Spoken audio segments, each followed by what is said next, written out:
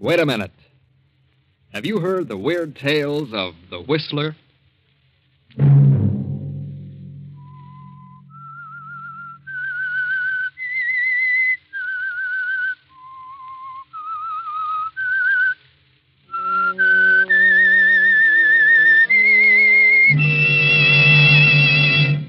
I'm the Whistler.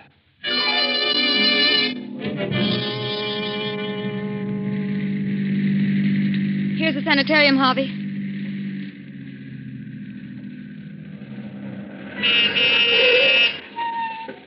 Is he still unconscious? Yes. Here comes the attendant. We're all ready for him, Mrs. Jackson. Take his feet, Harold. Oh, had to tie him, eh? Yes, I had to give him a good one on the chin. You'll have to watch him. He may try to get away when he comes to. Don't worry, we've got a lot of tough cases here. Don't let him know who brought him here. And don't let him know I had anything to do with it. Leave everything to us. It's a 2-hour drive back to the city, Donna. Yes, sir. Well, I'll phone you tomorrow. Good. If anything happens, we'll call you. Thank you. Good night.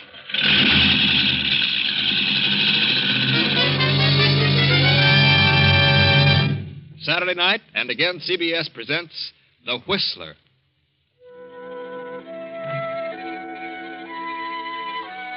I, the Whistler, know many things, for I walk by night.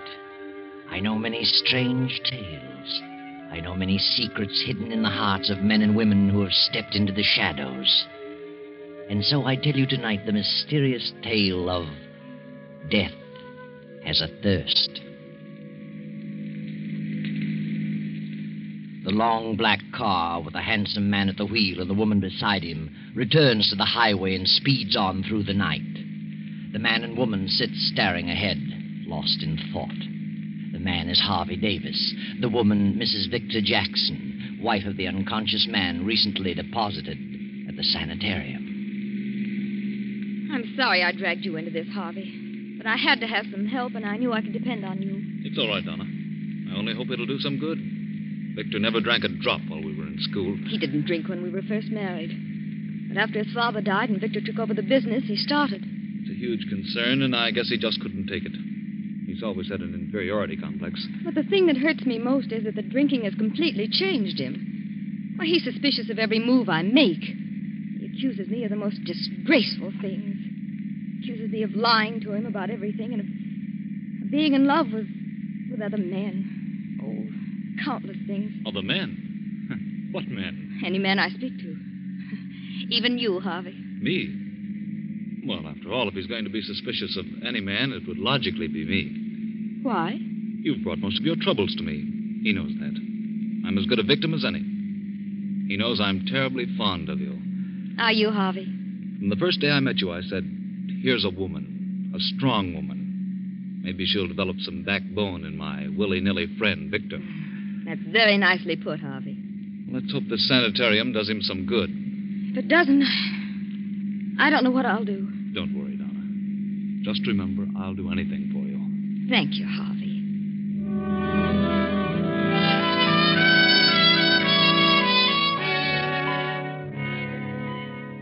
About midnight, the black sedan arrives at the Jackson mansion. The butler greets Harvey and Donna at the door. Evening, Mrs. Jackson. Evening, Mr. Davis. Evening. Dr. Saunders is in the library, ma'am. What? He's waiting for you. Dr. Saunders at this hour? What on earth does he want? You'd better see him, Donna. Maybe he knows. Well, how could he? Come with me, Harvey. Of course. Oh, good evening, Dr. Saunders. Good evening, Donna. Evening, Harvey. Hello, Doctor. This is quite a surprise. I can imagine. Harvey and I, we've just been for a little drive. I felt I needed some air. Oh, that's so. Did you come to see Victor? Victor isn't here, Really? but I know where he is. You do? He's in a cheap dive of a rooming house downtown. What? But that's impossible. That's where he always goes. Well, you're wrong this time, Doctor. I took him by force to a sanitarium tonight. Harvey helped me. Maybe they can do something for him. You told the sanitarium that I was his physician, didn't you? Yes.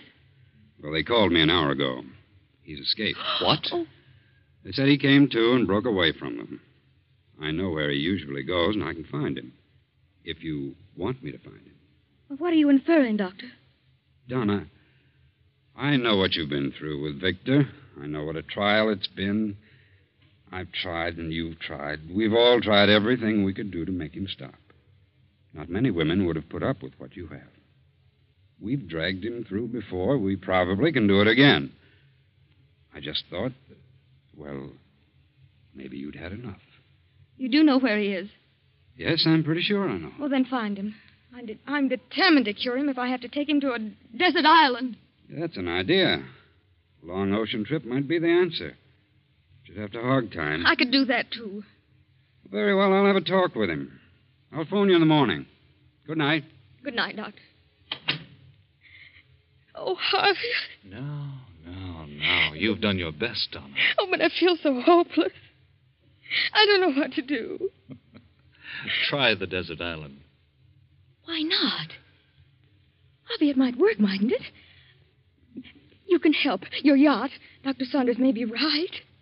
Oh, at least it's worth a try. I wonder. Please, Harvey, it may be the answer. I can't get away just now, but if you're determined, you're welcome to the yacht. Oh, please, I'd feel better if you came along. All right, Donna. I'll go. I'll arrange it. But he won't want to come. We'll take him aboard by force. Shanghai? Well, all right. Just let me know when you find him, and I'll arrange everything.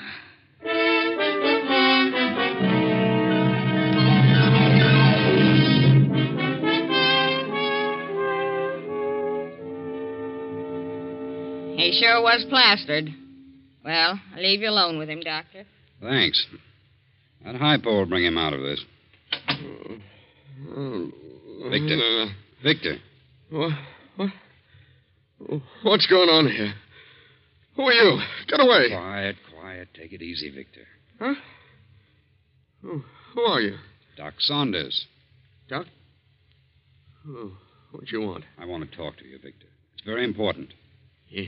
Important? Come on, Victor. Snap out of it. Hey, what's the idea? What'd you slap me for? To wake you up. I've got to talk to you. Oh, hello, Doc. What are you after? Is your head clear? I guess so. Well, then listen to me. You know where you are? Yeah, my old haunt. You know how you got here? Well, let me see. I can't seem to remember. Well, I'll tell you where you're going if you don't pull yourself together. Where? To the insane asylum. Did you say asylum? I did. I haven't told you this, but your great-grandfather died insane. What? And that was your father's greatest fear, that he would be a victim. Oh. And there's nothing that hastens final mental breakdown more than alcohol. Insanity? Are you just telling me that? No, I can prove it. Good Lord. Do you want that to happen to you? Oh, no. Oh, but I just can't seem to quit. You're going away, Vic. Away? Where? I'm sending you on a long voyage with no liquor. Oh, no. No, you're not. No, now, I'll get hold of myself. You said that before. I can take it or leave it alone if I want to. But you haven't so far.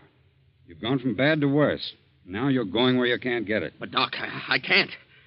I'd die. I couldn't stand it. You'll stand it and like it. If I have to kill you. No, I won't be pushed around by anyone. I know who's back of this, Donna. She wants to get rid of me. Asylum, yeah. Yeah, that'd suit her fine. She'd like that. So she can cavort around with Harvey and all the others. Shut up, Vic. You're all planning to get rid of me. You don't like me. You're taking a trip. Get rid of me and you all share in the estate. Well, you'll see how much good it'll do.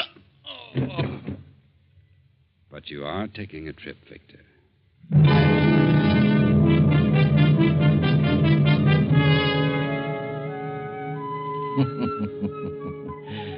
And now, here you are, Victor. Several hundred miles at sea. And worried, too, aren't you, Victor? That talk about insanity really upsets you. You believe it, too, don't you? What's this? Where am I? Donna. Do you feel better? What is this? It's moving. I feel dizzy. I don't think you're dizzy. We're on a boat, darling. What boat? We're on a boat in the middle of the ocean. A boat? Doc Saunders. That's what he said. A voyage. It's his idea. Oh, now, Victor, everything's going to be all right. I know what you're planning to do. You're planning to kill me. You want to get rid of me. Want me to die. You won't die. Whose boat is this? Harvey's yacht. Harvey. Now I know it's a plot. Now I know what it's all about. You and Harvey, that's Oh, it. don't be ridiculous, Victor. Harvey consented to let me have the yacht. Is he on board? Yes? Of course.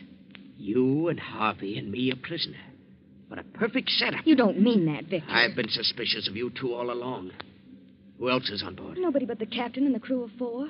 And Harvey and the doctor. Where are you taking me? We're just cruising. Just cruising. Till you find the right spot. Right spot for what? To dump me overboard. No one will ever know, will they? And you'll say I jumped over. I was washed over the side. Oh, Victor, what has happened to you? You're like a stranger to me. I just don't know you. It doesn't seem possible that you're the man I married. My darling, what's happened to you? Don't you know? If I only did. Why, I'm crazy. Insane. Surely you knew that. My great-grandfather was insane, and my grandfather, and undoubtedly my father, so why not me? You're talking nonsense. No. Hasn't Doc Saunders told you what he knows? No. Oh, come now. You three are closer than that. Stop talking such nonsense. I won't listen. I'm getting out of this cabin. I can't stand to be cooped up like No, this. please stay here for a while, Victor. Please. Here, I brought you some milk. Please drink it. Milk? Ah. Got a funny color to it. And it smells strange. What's in it? Arsenic? It's just plain milk, Victor. Now drink it. Do you like milk, Donna? Yes, I love milk. Then drink it yourself. Victor! Oh, all over my dress. You're trying to poison me, that's it. Now get out of here. Get out. Oh, Victor, please, darling. Get out!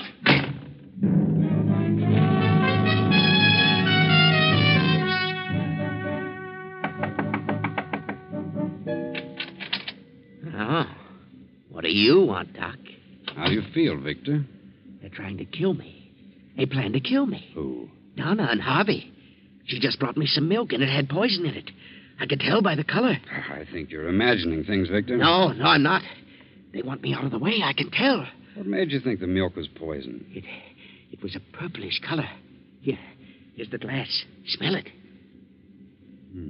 Maybe I'm not so crazy after I didn't all. say you were crazy. I only want you to stop drinking. Drink may bring it on. Doc, where would they get poison? Oh, come now. Forget it. Do you know where they get poison, Doc? I'll see you later, Victor. Maybe.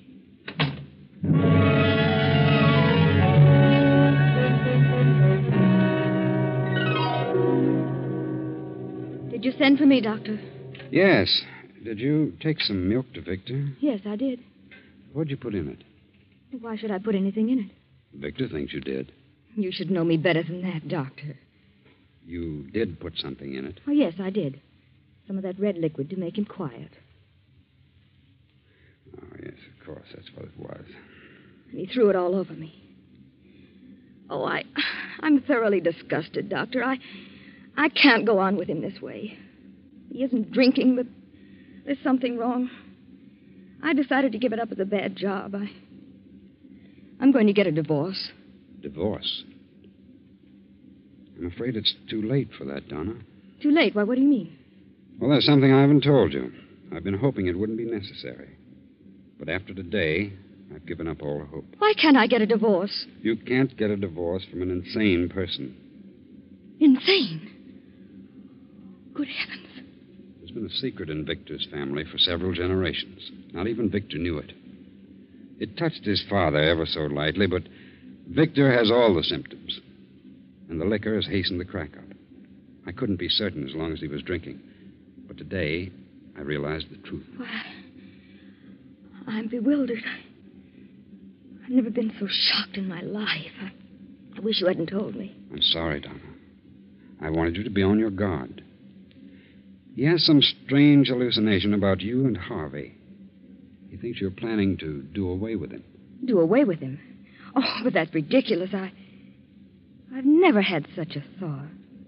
Never. Oh, but now I am frightened. Doctor, what about Alice? Your daughter's only 8 years old.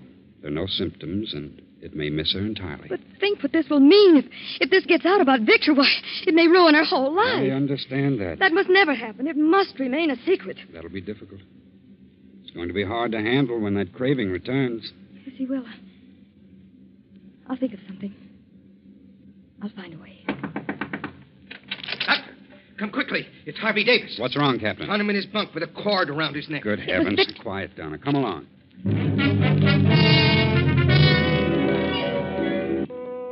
Is he dead? No, he's breathing. Found him just in time. He'll be all right in a few minutes. Thank heaven. Harvey. Harvey. Donna, what's wrong? What's happened? Nothing much, Harvey. Just a little accident. You'll be all right. Oh, my throat. What's going on? You don't remember? No, I was just taking a little nap. I feel as though I'd been choked. Better tell him, Donna. Come along, Captain. Be any liquor aboard, Captain? Yes, Doctor. Several bottles in the locker in my cabin. Let's have a look.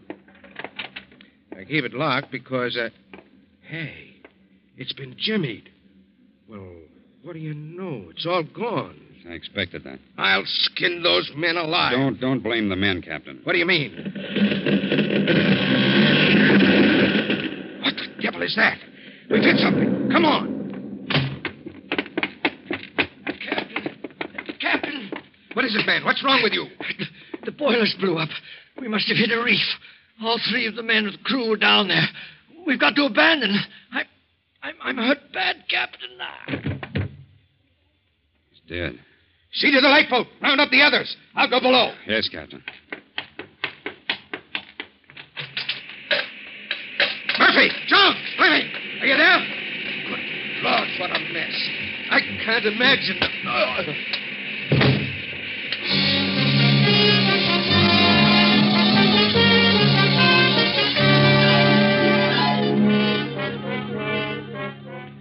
Days pass.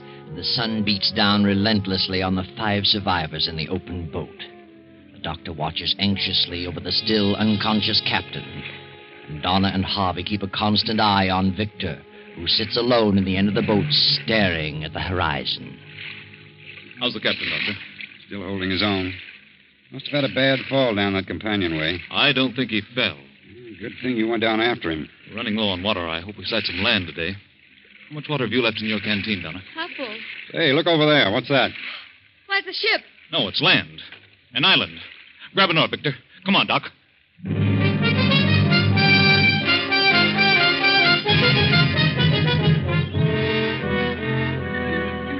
Well, I've looked all around. The place is as barren of food and water as the Sahara Desert. I'm afraid if we do locate any water, it won't be fit to drink. There must be water. What do you care about water? You've got a canteen full of whiskey. How much water is left? I have some, and Dr. Saunders has some. So I'd better get busy. Although my experiences on these islands haven't been so good. Here's a chance to put your chemistry to use, Harvey. You know the test for lead and zinc? Yes. I'll give you 2 vials, some sodium sulfide tablets, and some potassium chromate. You know the test, 1 tablet of each and 10 cc's with water. Mm-hmm. A dark precipitate means poison. Yes, I know. Thanks, Doc. Well, I'll start off and keep a direct line to the other side. Wherever that is. Wait a minute, Harvey. I think I'll go with you. Oh, why? Oh, maybe I can help. I'd go with you, Harvey, but I'd better keep my eye on the captain. He's the only one who knows where we are. I've got to pull him through. That's all right, Doc. I don't need any help. I think I'll go anyway. All right. If you insist, come on. Harvey, wait. I'm going too. Why? Because I want to. We don't need you. But I'm coming just the same. Please, Harvey, I'd like to come. All right. Let's go.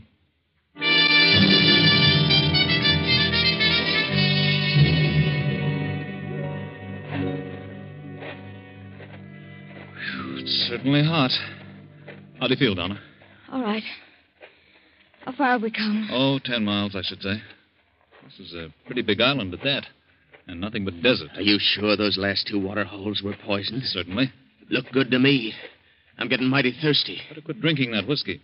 It'll only make you thirstier. Harvey, can I have a little water? I'm sorry, Donna, but you'll have to suffer it as long as you can. Please wait. You suppose we'll ever get out of here? I don't know. Oh, it's all my fault. What a shame to get you into such a mess.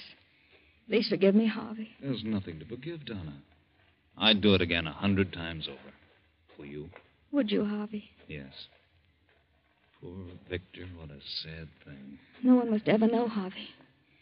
Promise me if we get out of this. Promise me you'll never let anyone know. No one will ever learn from me. got him. I got him. What on earth? Harvey, he's got a gun. Where'd he get it? Come on. I got him. Look. Look, a lizard. A big one. I knew we'd find something. Put that down. You can't eat that. There must be water around here. There must be. Where'd you get that gun? Out of the captain's locker. Better take it easy with those shells. We may need them. Yeah.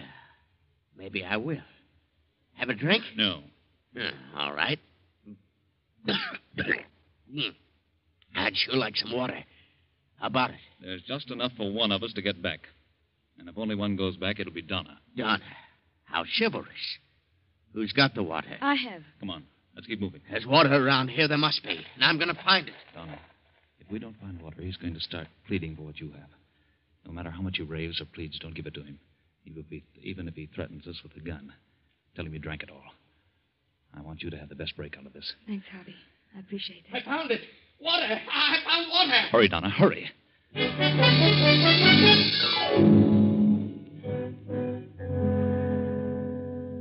Well, what about it? What's the test show? Just like all the rest. It's full of lead and zinc and heaven knows what else. Poison, huh? Worse yet. How about some of that water? What water? In Donna's canteen. There isn't any more. Who drank it? I did. You both did. You left none for me. You've got your whiskey. I can't drink whiskey all the time. Done pretty well on it for several years. I've got to have some water. Harvey warned you. Harvey. Is that all you think about, Harvey? You should have married Harvey. Perhaps you're right about that. Are you sure that water's poison? I'm not drinking it, and I'm thirsty, too. Maybe you're just waiting. For what? I don't know. But I can imagine a few things. We'd better stop here for the night. Are you very tired, Donna? Awfully. Better try and get some sleep. Where are you going, Victor? Just going to look around. May find something. I'm hungry. I'm going to build a fire with this brush. Don't get too far away. I'll be around. Don't worry. Keep a close watch on your canteen, Donna. I have an idea what he's up to. I'll try not to sleep, but I'm dead tired. I'll do my best, Harvey. If he goes to sleep, I'll try to get that gun away from him. Good night, Donna. Good night, Harvey.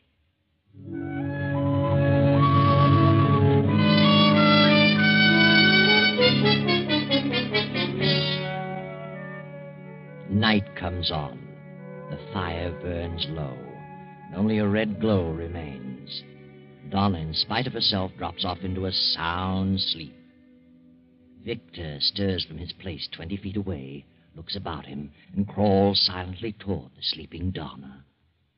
Put it down, Victor. I want some water. There isn't any more. I think there is. You heard what I said. You're lying. You have got some. Victor, what is it? You've got some water and you won't give me any. Harvey. I'm wise to you. You don't want me to have any. You want me to die. You're in love with each other. You're drunk. What if I am in love with Harvey? What of it? Donna. You want me out of the way. Neither of you is very thirsty, no. Because you had some water. And you got it out of that pool. You're lying to me. It's good water. You're crazy. You sneaked it out of there while I was asleep. You tried to make me think it was poison. I ought to shoot you both. All right, Victor, if you're so positive. Go on down and drink out of the pool. Oh, that gives me an idea. I'll just find out if that water's poisoned. Go drink some of it, Harvey. Certainly not. I'll give you 30 seconds. It's poison, Victor. Go ahead, drink, or I'll shoot. No, don't do it, Harvey. Then supposing you drink some, Donna. Very well, I will. Victor, it'll kill her. Donna, wait. I'll drink it. You're a fool, Victor. But come along. This is going to be very interesting. Not as much as you think. Get off of me! I'll kill you! Oh! Maybe that'll hold you, Harvey. Oh, Harvey. I'm all right, Donna. It just hit my shoulder. I hope you're satisfied now that it is poison, Victor. Maybe. But you two are getting water from someplace. All right. Hand over that canteen, Donna. Please, Victor. That's for Donna. I'll take care of it for all of us. And if either of you make a move toward me, I'll shoot both of you. Good night. And sleep tight, both of you.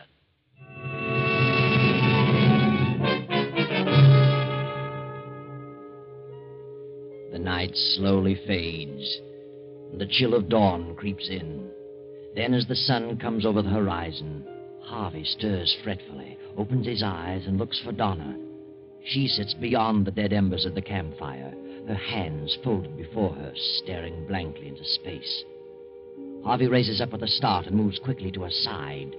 Victor is sprawled on his back, the hilt of a hunting knife protruding from his breast.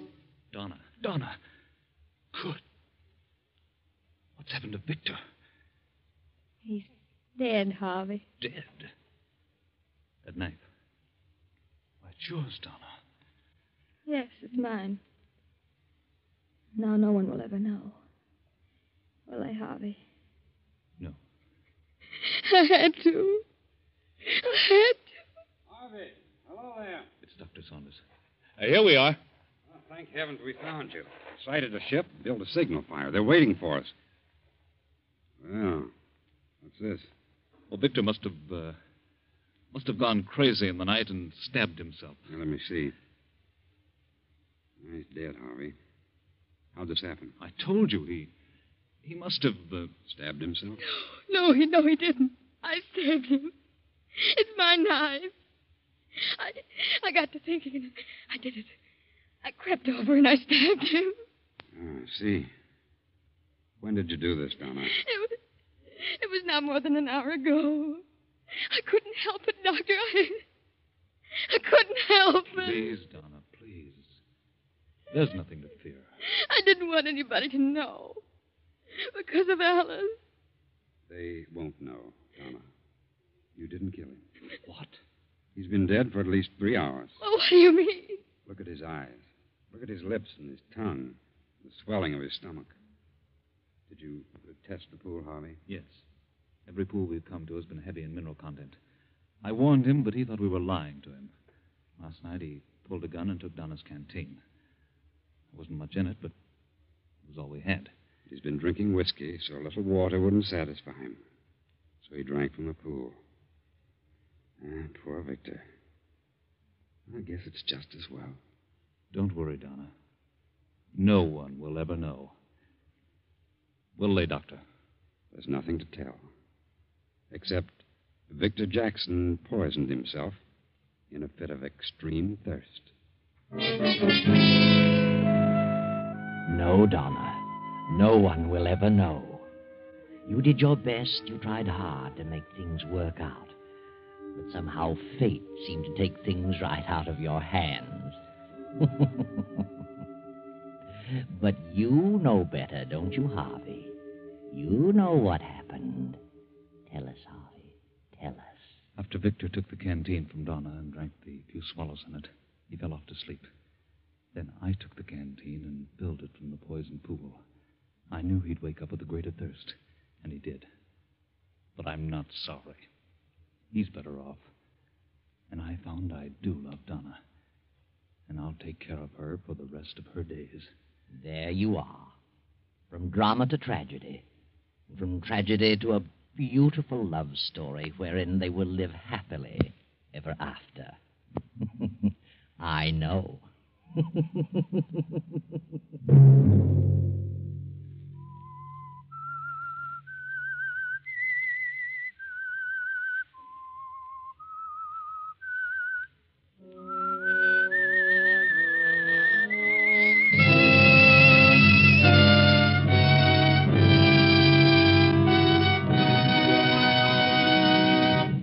CBS has presented The Whistler.